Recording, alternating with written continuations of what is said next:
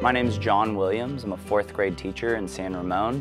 I also work as an instructional coach. This week I have students working on projects to share big ideas that they want to share with the world, but using small moment narrative to illuminate these big ideas.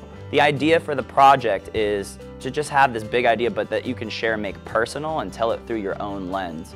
What are the big lessons you've learned in your life? What was a moment that you realized this big lesson? The students have really taken to this, and I'm excited to see what they come up with.